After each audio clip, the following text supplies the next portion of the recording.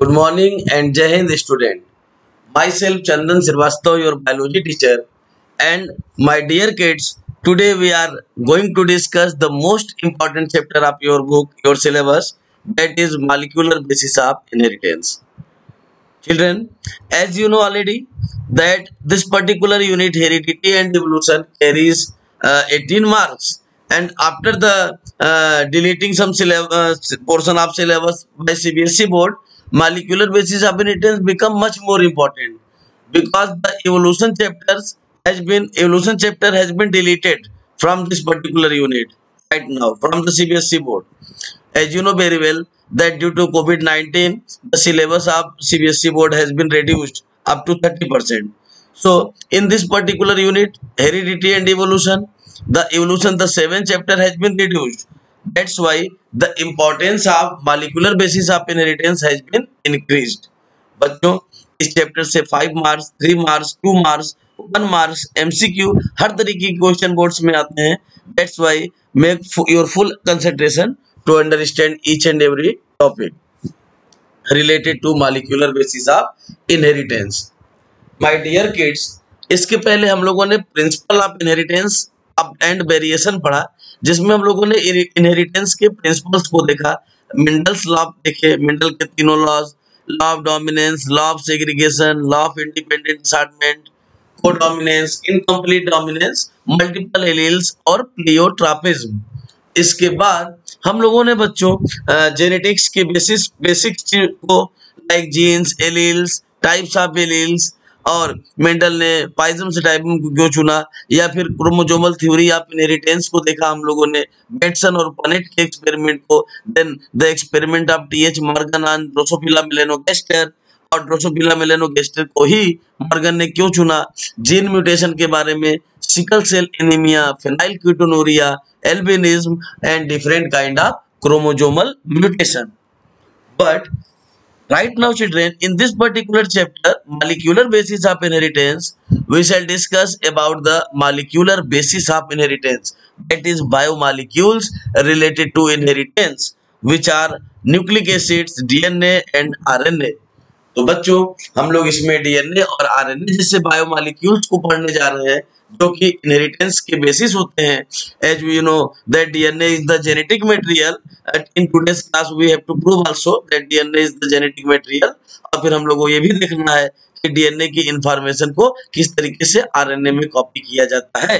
तो that's why this chapter is well known as molecular basis of inheritance. Children, in molecular basis of inheritance we usually discuss about the central dogma, that is the replication of DNA, and then transcription, the copying of genetic information from DNA to RNA, and then protein synthesis regarding the codons of messenger RNA, that is translation. So my dear kids, here first of all we are going to discuss about the molecular structure of DNA proposed by Watson and Crick, and here I have represented DNA as well as RNA. देखिए बच्चों, DNA का और RNA का दोनों का ही structure मैंने यहाँ पर रिवील किया हुआ है, बहुत ध्यान से समझिएगा. सबसे पहले molecular structure of DNA. Children, molecular structure of DNA was proposed by Watson and Crick. इसको बच्चों वाटसन और क्रिक ने दिया 1953 में. 1953 में वाटसन और क्रिक ने मॉलिक्यूलर स्ट्रक्चर ऑफ DNA दिया, जो आपके सामने बना हुआ है. And for this great work they both were awarded by Nobel prize in 1958. According to molecular structure proposed by Watson and Crick, children, DNA is composed of 2 helix. देखिए DNA में 2 helix होते हैं, यहाँ पर 2 हेलिक्स, एक और एक, ये 2 हेलिक्स दिखाई दे रहे हैं of nucleotides. DNA is composed of 2 helix of nucleotides which are arranged in spiral manner. देख रहे हैं आप बच्चों, यहाँ पर दोनों न्यूक्लियोटाइड स्पाइरल मैनर में अरेंज्ड है. यह न्यूक्लियोटाइड बच्चों नाइट्रोजनस बेसिस, फास्फोरिक एसिड और नाइट्रोजनस बेसिस, फास्फोरिक एसिड और इसके अलावा नाइट्रोजनस बेसिस, प्यूरिन और pyrimidine, फास्फोरिक एसिड और ribose sugar, that is 5 carbon containing ribose sugar से मिलकर बना होता है. और जब इसमें से फास्फोरिक एसिड एलिमिनेट कर दिया जाता है तो उसको बोलते हैं nucleoside. We have discussed in detail about nucleotide and nucleosides in the chapter biomolecule in 11th class, children. And here again I am demonstrating the structures of cytosine, guanine, adenine and thymine, which we have discussed in 11th class. तो cytosine, guanine, adenine and thymine के case पे RNA के case में आप देख रहे हैं uracil, क्योंकि बच्चों ये आरएनए बना है, डीएनए डबल स्टैंडर्ड होते हैं जबकि आरएनए सिंगल स्टैंडर्ड दिखाई दे रहा है। और आरएनए में थाइमिन के प्लेस पर यहाँ पर पिरिमिडीन बेस पेयर जो होता है उसका नाम है यूरासिल। ध्यान दीजिएगा, डीएनए और आरएनए में डिफरेंस भी यहाँ पर नजर आ रहा है बच्चों। और अभी इस चैप्टर में हम लोग देखेंगे कि actually DNA is the genetic material carrying genetic information and convey it into the next generation. So here these are the nitrogenous bases and these nitrogenous bases are joined together by means of hydrogen bond. ये hydrogen bond होता है बच्चों। Adenine combines with thymine by means of double bond and guanine combines with cytosine by means of triple bond. And these bonds are basically hydrogen bonds, and I have already told you that adenine combines with thymine by means of double bond and guanine combines with cytosine by means of triple bond, children. So this one is the molecular structure of DNA proposed by Watson and Crick, and for this great work they both were awarded by Nobel Prize in 1958. So this one is molecular structure of DNA, children. Now we see the packaging of DNA, children. Here you are seeing the packaging of DNA. Basically DNA की packaging बच्चों 9 histone protein के through होती है, and histone are the basic positive protein, जिसमें से 8 ये histone octamer बनाता है। ये येलोइश कलर का आप ऑक्टामर देख रहे हैं बच्चों, this is octamer of histone protein consisting 8 histone proteins which are doublet of H2A, H2B, H3 and H4। ध्यान से सुनिएगा, H2A, H2B, H3 और H4 के डबलेट, यानी ये चारों प्रोटीन दो दो मिला के 8, ये हिस्टोन ऑक्टामर येलोइश कलर का दिखाई दे रहा है। और एक ये ग्रीन प्रोटीन अलग से नजर आ रहा है, this one is well known as H1 histone. तो H1 हिस्टोन और यहाँ पर H2A, H2B, H3 और H4 के डबलेट दो दो मिला के 8, और एक ये H1 9 histone protein. And on this positive basic histone protein this negatively charge, यहाँ पर पिंक कलर से दिखाई दे रहा है, this negatively charge DNA is wrapped over the positive basic protein which is well known as histone protein. So this one is core of histone molecule said to be as histone octamer, and this one is the individual separate histone protein H1, and here the negatively charged DNA molecule is wrapped over the basic positive protein. So in this way, children, you have discussed about the packaging of DNA in eukaryotic cell. Prokaryotic cell में तो बच्चों हम जानते हैं genetic material naked होता है, क्योंकि nuclear membrane is either absent और ruptured, and such kind of genetic material is well known as nucleoid. और जबकि यूकैरियोटिक का ये वेल डिफाइंड जो जेनेटिक मटेरियल देख रहे हैं आप, that is well known as nucleosome. इसको न्यूक्लियोसोम कहा जाता है बच्चों। Okay, now this one is very important role, चरगाफ्स rule या सरगाफ्स रूल भी बोलते हैं, चरगाफ्स rule. This is very important rule which tells us that the amount of adenine is equal to the amount of thymine and amount of guanine is equal to amount of cytosine। यानी adenine और thymine, purine और pyrimidine, guanine और cytosine, purine और pyrimidine जो आपस में जुड़े होते हैं उनका अमाउंट इक्वल होता है।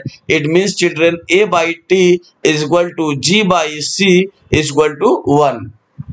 यानी एडेनिन और थाइमिन का जो रेशियो होता है वह गुआनिन और साइटोसिन के रेशियो के बराबर होता है।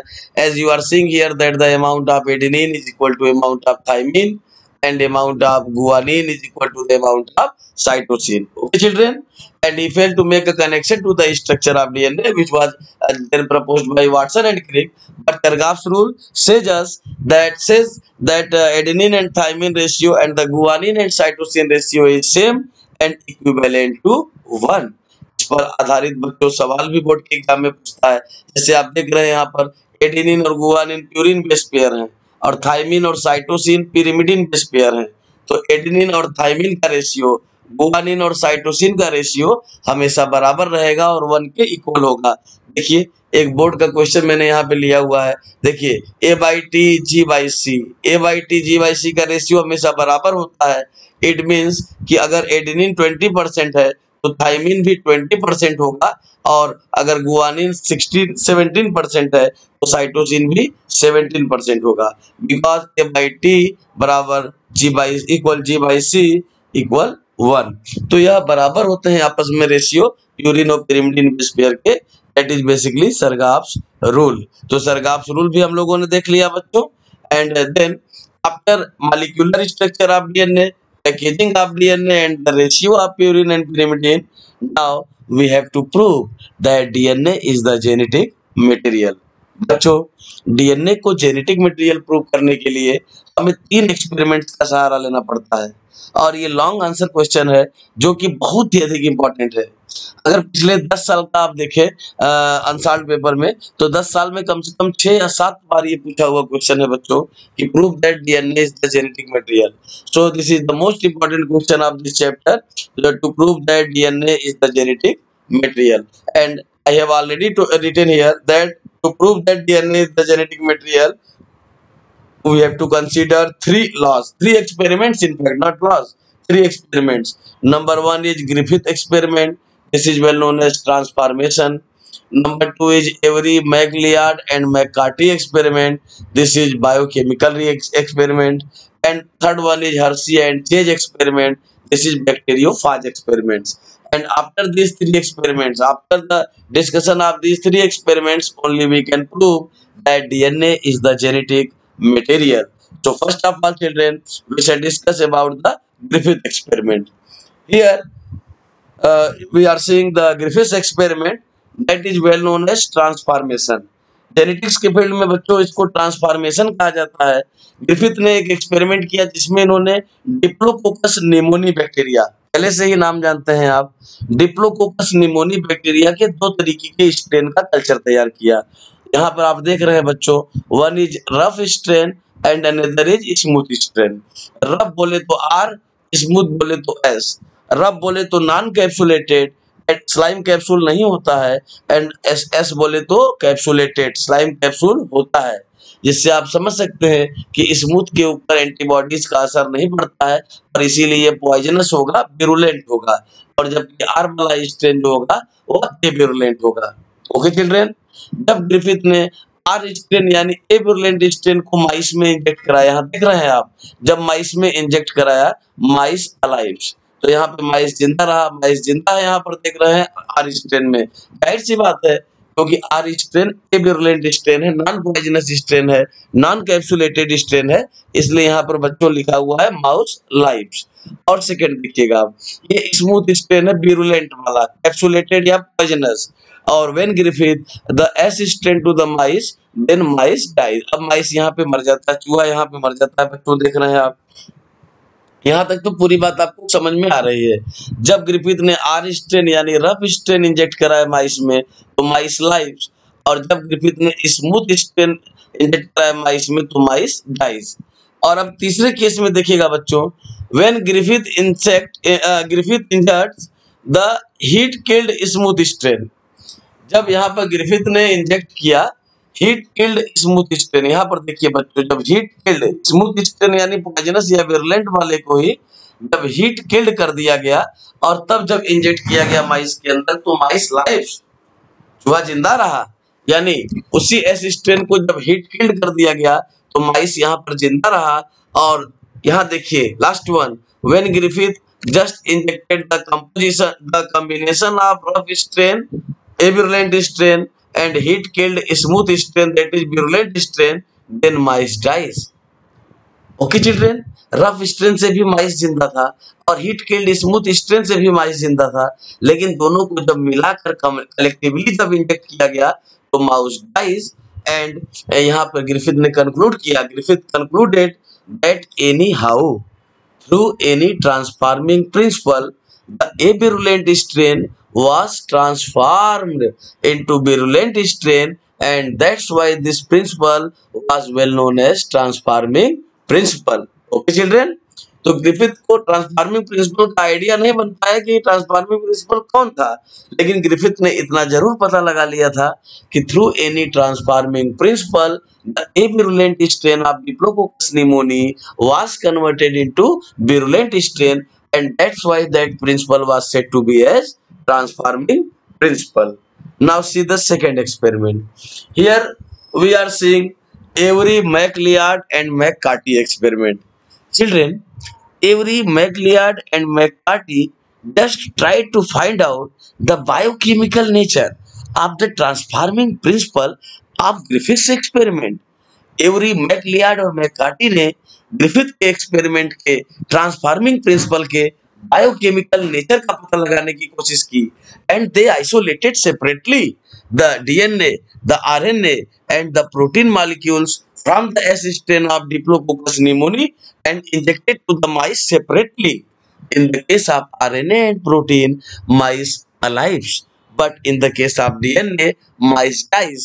Then it's proved that the transforming principle of DNA Griffith experiment was DNA. इससे यहाँ तक पता चल गया कि ग्रिफिथ के एक्सपेरिमेंट का जो ट्रांसफार्मिंग प्रिंसिपल था वह आरएनए या प्रोटीन नहीं थे बच्चों, बल्कि डीएनए था. अब केवल यह प्रूव करना बाकी रह गया था कि डीएनए इंफॉर्मेशन को लेकर अगली पीढ़ी में जा रहा है, और यह काम किया हर्शी और चेज ने. सो come to the third experiment that is very well known as Hershey and chase experiments depend upon बैक्टीरियोफाजेज. बच्चों, बैक्टीरियोफाजेज वह वायरस होते हैं जो bacteria as a host, bacteria के ऊपर अटैक करते हैं, एज ए होस्ट बैक्टीरिया को लेते हैं. और as you know very well that viruses are the tiny particles which only can replicate with in the host cell. और चूंकि बैक्टीरियोफाजेज भी वायरस हैं और इनका होस्ट बैक्टीरिया है, इसीलिए इनका नाम रखा गया बैक्टीरियोफाज वायरसेस. बच्चों, हर्शी और चेज ने इन्हें रेडियो एक्टिव सल्फर और रेडियो एक्टिव फास्फोरस दो अलग अलग कल्चर में ग्रो कराया. रेडियो और as nature, according to their nature, bacteriophages attack on the bacterial cell, and their supernatant proteinaceous coat just attached with the cell wall, and they secrete the lysozyme and to rupture the cell wall and then insert the nucleic acid inside the bacterial cell. And we know very well they have the nucleic acid have ORI, the origin of replication. That's why they form the multiple copy. यहाँ पर nucleic acid की multiple copy बन जाती है. यहाँ पर भी देख रहे हैं आप. Similarly, in the case of radioactive phosphorus also, यहाँ पे भी बैक्टीरियोफाज गया, बैक्टीरिया के सेल वॉल से अटैच हुआ, से लाइसोजाइम सीक्रेट किया और न्यूक्लिक एसिड को अंदर डाल दिया बैक्टीरिया के सेल के अंदर. यहाँ पर देख रहे हैं आप. और इसके बाद फिर ये रिप्लिकेट किया और सेवरल कॉपीज बने. इसके बाद बच्चों यहाँ पर जब प्रोटीन की सिंथेसिस हुई तो ऑफ स्प्रिंग्स बन के तैयार हो गए. यहाँ पर रेडियोएक्टिव फास्फोरस वाले केस वाले ऑफ स्प्रिंग्स और यहाँ पर रेडियोएक्टिव सल्फर वाले case of springs. And then centrifugation takes place. और जब सेंट्रीफ्यूगर मशीन में सेंट्रीफ्यूगेशन कराया गया, ऑफ स्प्रिंग्स को सेपरेट कराया गया, तो देखा गया in the case of radioactive sulphur the radioactivity was not found in offsprings, but radioactivity was present in supernatant. जो बाहर सुपरनेटेंट प्रोटीन का कोट था उसमें रेडियोएक्टिविटी पाई गई, और जबकि ऑफस्प्रिंग्स में रेडियोएक्टिविटी नहीं पाई गई because sulphur is the part of protein only. But what happened in the case of radioactive phosphorus student? In the case of radioactive phosphorus, radioactivity was not found in supernatant, but it was present in offsprings because phosphorus is the part of DNA, and here the radioactivity was recognized in the offsprings, hence proved that DNA is the genetic material. क्योंकि DNA ने information को लेकर अगली पीढ़ी में गया और अगली पीढ़ी में जो बैक्टीरियोफाजेज यहाँ पर बने उनमें रेडियोएक्टिविटी पाई गई. So children, to prove that DNA is the genetic material, we have to consider three experiments, which are Griffith experiment, every MacLeod and McCarthy experiment, and finally Hershey and Chase experiment. Okay, children. Now we shall discuss about central dogma or genetic dogma. बच्चों, central dogma या genetic dogma जो होता है वह replication, transcription और translation को मिला के कहा जाता है सेंट्रल डोगमा या जेनेटिक डोगमा. तो पहले हम लोग पढ़ने जा रहे हैं DNA replication. That is the formation of DNA replica, that is DNA copy from DNA. DNA की कॉपी डीएनए से बनना, that is the formation of replica of DNA is well known as replication. And यहाँ पर देख भी रहे हैं आप, मैंने आपको दिखाने की कोशिश किया है कि पेरेंटल डीएनए में से ही जो है, ये पेरेंटल डीएनए में से ही आधे आधे स्ट्रैंड अलग होते हैं और आधे आधे स्ट्रैंड न्यूली सिंथेसाइज्ड होते हैं बच्चों। इसीलिए इस मॉडल को सेमी कंजर्वेटिव मॉडल कहा जाता है, which was proposed by Watson and Crick. As you know already that Watson and Crick proposed the molecular structure of DNA and also the semi-conservative model, and they both were awarded by Nobel Prize in 1958. See here, children. Here you are seeing the DNA replication, in which here the parental DNA, and here the first step, that is unbinding of DNA strand takes place, and the second step, that is polymerization of complementary strand takes place, and here the third step, that is joining of lagging strand takes place. So in this way, three steps there are involving in the DNA replication, which are unbinding of DNA strand just at ORI. Second one is polymerization of complementary strand, and third one is the joining of lagging strand. So since in both the daughter DNA, half strand of nucleotide of parental DNA is being conserved. That's why this model is well known as semi-conservative model of DNA replication. बच्चों, चूंकि दोनों daughter DNA में parental DNA का half half strand of nucleotide conserve होता है, that's why this model is well known as semi conservative model proposed by Watson and Crick. Okay, so semi-conservative model involves three step, children. Number one is I have told you unbinding of DNA strand. यहाँ पर देखिए DNA strands में अनबाइंडिंग हो रही है, दोनों DNA के strand अलग अलग हो जा रहा है। इस प्लेस को बोलते हैं ORI, that is origin of replication, and noted that the replication fork is formed. ये चिमटा बन गया, चिमटा जिसको replication fork बोलते हैं, and this replication fork is formed due to the action of two enzymes, which are DNA helicases and DNA gyrases. Okay, तो DNA हेलिकेजेज और डीएनए गायरेजेज की मदद से बच्चों यहाँ पर रेप्लिकेशन फोर्क बन गया और ये पेरेंटल डीएनए के दोनों न्यूक्लियोटाइड सेपरेट हो गए। That is the first step of semi conservative model, that is the अनबाइंडिंग of DNA strand. DNA के दोनों स्ट्रैंड अनबाइंड हो गए, अलग अलग हो गए। यहाँ नजर आ रहे हैं, ब्लू कलर से आपको दिखाई दे रहे हैं दोनों पेरेंटल स्ट्रैंड जो अलग हो गए। इनको टेम्पलेट भी कहा जाता है बच्चों, template strand. Okay, template DNA या पेरेंटल स्ट्रैंड्स हैं ये दोनों जो अलग हो गए हैं, और यह हुआ due to the action of DNA हेलिकेजेज और डीएनए गायरेजेज। लेकिन आप डीएनए का मॉलिक्यूलर स्ट्रक्चर पढ़ चुके हैं, आपको पता है बच्चों की एडेनिन थाइमिन के साथ और गुआनिन साइटोसिन के साथ जुड़ना चाहेगा और इनके जुड़ने को रोकेगा एक स्पेशल प्रोटीन यहाँ पर होगा बच्चों न्यूक्लियोप्लाज्म के अंदर, that is well known as SSBP, single stranded binding protein. ध्यान दीजिएगा, single stranded binding protein will check the rejoining of the separated DNA strands, and in the second step polymerization of newly synthesized strand takes place, and this polymerization takes place through the very special enzyme known as DNA polymerases. Students, DNA polymerases was recognized by Karnberg, that's why it is also known as Karnberg enzyme. And one more thing is important to note, that this enzyme polymerizes DNA nucleotide only from 5 prime to 3 prime direction. यहाँ पर देख रहे हैं आप बच्चों 5 prime से 3 prime direction की तरफ चल रहा है, और जबकि उल्टे तरफ देख रहे हैं यहाँ पर जो है यहाँ पर लैगिंग स्ट्रैंड्स बन रहे हैं, जिसको जापानी साइंटिस्ट ओकाजाकी ने खोजा था, इसीलिए इसको जो है लैगिंग स्ट्रैंड्स या डिसकंटिन्यूअस स्ट्रैंड कहा जाता है। So this one is continuous and this one is discontinuous strand. और तीसरे स्टेप में ये लैगिंग स्ट्रैंड्स की ज्वाइनिंग होती है डीएनए लाइगेजेज के द्वारा। That is the third step, that is the addition of lagging strand through DNA ligases enzyme. That's why the replication of DNA involves three steps. The unbinding of DNA strands. Here you are seeing the unbinding of DNA strands that just at ORI, that is by DNA helicases and DNA polymerases. Second one is polymerization of complementary strand, that is by DNA polymerases.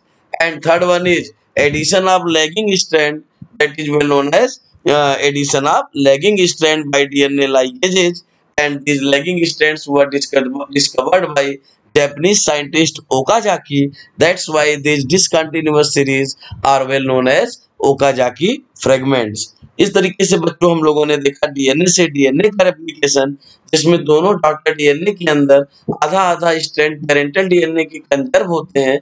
That's why this model is well known as semi-conservative model.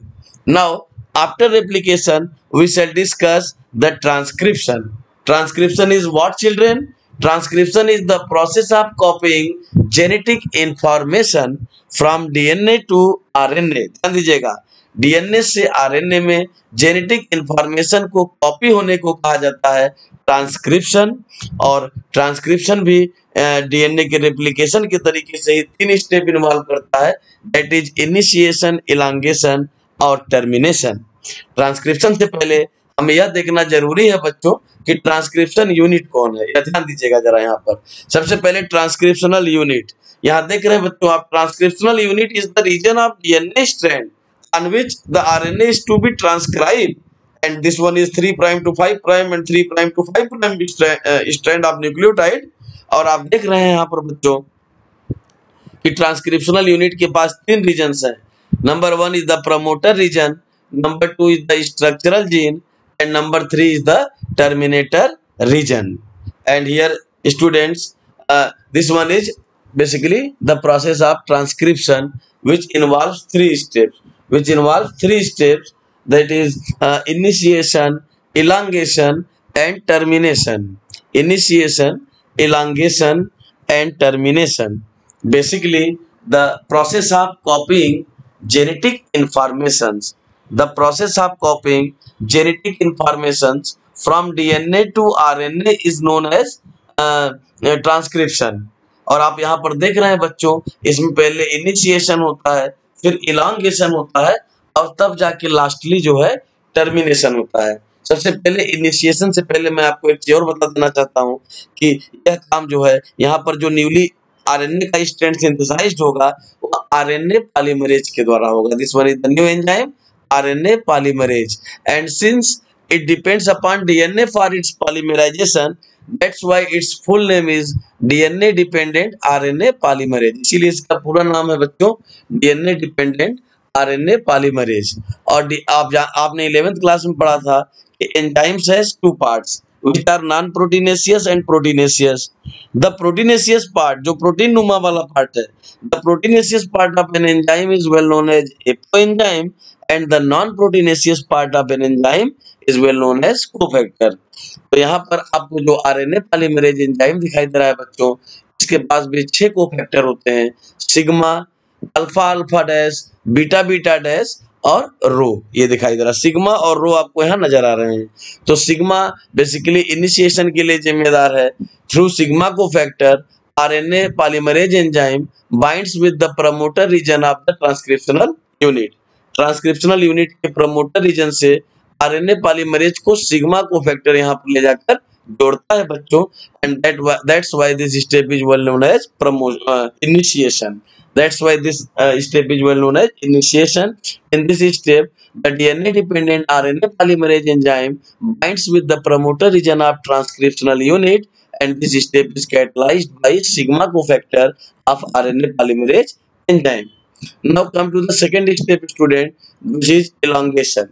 In this step, the newly RNA is being synthesized by means of alpha alpha dash beta beta dash cofactor of DNA dependent RNA polymerase enzyme, and lastly we are seeing the termination. यहाँ पर elongation बच्चों इस DNA के template strand के complementary copy बनेगी nucleotide के.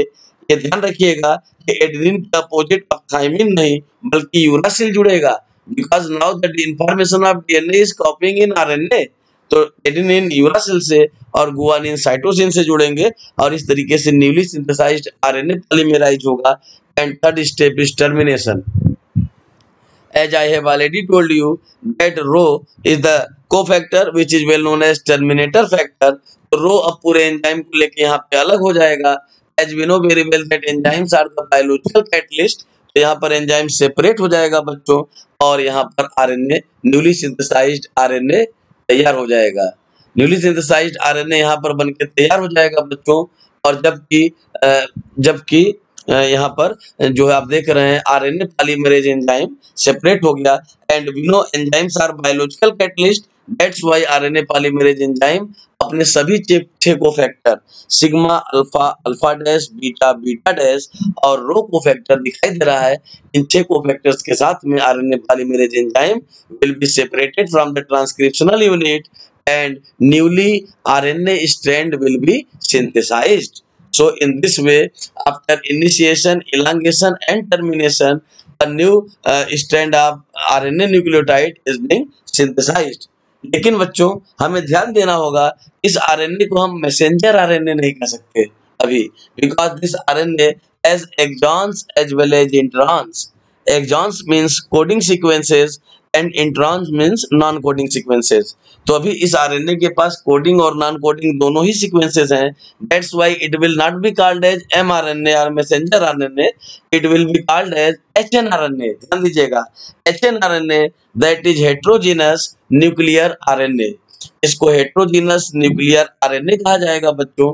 HnRNA जो कि न्यूली सिंथेसाइज्ड आरएनए है, having axon as well as इंटेरॉन। और अब इस जो एचएनआरएनए है इसमें से हमें इंटेरॉन यानी नॉन कोडिंग सीक्वेंसेस की कटाई या रिमूवल करना पड़ेगा। That is well known as RNA splicing. बच्चों ट्रांसक्रिप्शन के अलावा आरएनए स्प्लाइसिंग भी 3 नंबर का क्वेश्चन है, कभी कभी 3 नंबर में अकेले ही पूछा हुआ है, तो don't take it cursorily, take it seriously. RNA splicing. And why RNA splicing is necessary? Because the newly synthesized hnRNA, which is heterogeneous nuclear RNA, is formed having both the kind of sequences which are coding as well as non-coding. The coding sequences are said to be as exon and non-coding sequences are said to be as introns. तो हमें non coding यानी entrance वाले sequences को यहाँ से remove करना पड़ेगा hnRNA पर से, तभी जाके एमआरएनए बन पाएगा। तो बच्चों RNA splicing involves 2 steps which are capping and telling. ध्यान दीजिएगा, यहाँ पर आरएनए स्प्लाइसिंग में बच्चों हम लोग कैपिंग और टेलिंग करते हैं। कैपिंग मीन्स टोपी पहनना और टेलिंग मीन्स पूंछ लगाना। तो जाहिर सी बात है, कॉमन सेंस की बात है कि कैपिंग हम किस एंड पर करेंगे, 5 प्राइम एंड पर। कॉमन सेंस की बात है, as we know very well that the RNA polymerase enzyme synthesizes the RNA strand only from 5 prime to 3 prime direction. That's why it is clear that capping will be done on 5 prime end and tailing will be done on 3 prime end. चूंकि हम जानते हैं कि चाहे DNA polymerase enzyme हो या RNA polymerase enzyme हो, ये पॉलीमराइजेशन केवल 5 प्राइम से 3 प्राइम डायरेक्शन में करते हैं। दैट्स व्हाई हमें ये चीज क्लियर रूप से पता होनी चाहिए कि न्यूली सिंथेसाइज्ड आरएनए का जो हेड होगा वो 5 प्राइम एंड होगा और जो टेल होगा that will be 3 prime and. So in the capping, first step of RNA splicing is capping children. In this step methyl guanosine triphosphate, ध्यान दीजिएगा, methyl guanosine triphosphate is being added at the 5 prime end of hnRNA, that is heterogeneous nuclear RNA. heterogeneous nuclear RNA के 5 prime and पर बच्चों हम लोग methyl guanosine triphosphate को जोड़ेंगे और जबकि 3 प्राइम एंड पर हम 100 से लेके 200 तक पॉली एडिनिलेशन लिखा हुआ है, पॉली एडिनिलेट रेजिड्यू, एडिनिन के रेजिड्यू जो होते हैं एडिनिलेट रेजिड्यू यहाँ पर जोड़ते हैं 3 प्राइम एंड पर 100 से लेके 200 तक, और जबकि 5 प्राइम एंड पर हम मिथाइल गुआनोसिन ट्राइफॉस्फेट को जोड़ते हैं बच्चों। In this way capping and tailing takes place. In capping, methyl guanosin triphosphate is being added at 5 prime end of hnRNA, and in tailing 100 to 200 polyadenylate residue are being added at 3 prime end of hnRNA. And after capping and tailing, introns are being removed. देखिए entrance non coding sequence जहां जहां पर भी है यह remove हो जाएंगे, देख भी रहे हैं आप, नॉन कोडिंग सीक्वेंसेस यहाँ रिमूव हो जाएंगे and messenger RNA will be formed having only exon, exon, exon. That is only coding sequence and coding sequence, and non-coding sequences already have been removed. That's why After RNA splicing, the newly synthesized RNA is well known as messenger RNA. अब इस RNA को हम लोग बच्चों messenger RNA कहेंगे, जो हमें splicing के बाद प्राप्त हुआ है। तो बच्चों सेंट्रल डोग्मा की अगर बात करें तो सेंट्रल डोग्मा में पहले डीएनए से डीएनए बन रहा है, दैट इज रेप्लिकेशन। और डीएनए से डीएनए का बनना कहाँ पर हो रहा है? न्यूक्लियस के अंदर। याद रखिएगा, न्यूक्लियस के अंदर during S phase of interphase. And interphase is the resting cum preparatory phase in which cell undergoes just before the cell division. Either it is mitosis or meiosis. Cell undergoes a resting cum preparatory phase, that is interphase, in which G1 gap 1 as synthetic and G1 gap 2 stages occurs. And during as synthetic phase, DNA replication takes place inside the nucleus. And after the replication of DNA, the genetic informations of DNA, as we have already proved that DNA is the genetic material. So the genetic information of DNA are being copied inside the RNA, which we have seen. And then after the formation of hnRNA, capping and tailing takes place, and introns are being removed, and in this way messenger RNA is obtained. So children, we have discussed the replication and transcription today, and we have formed the messenger RNA from DNA, that is the genetic material। DNA जो कि genetic material था, उससे हम लोगों ने RNA बना लिया है। Okay students, in the next class we shall discuss about the translation। अब हम अगली क्लास में ट्रांसलेशन देखेंगे कि मैसेंजर आरएनए न्यूक्लियस से किस तरह बाहर जाएगा, मीन साइटोप्लाज्म में जाएगा, और फिर किस तरीके से टीआरएनए और आरआरएनए राइबोसोम्स के मदद से प्रोटीन की सिंथेसिस करेंगे, that is translation. So thank you very much children.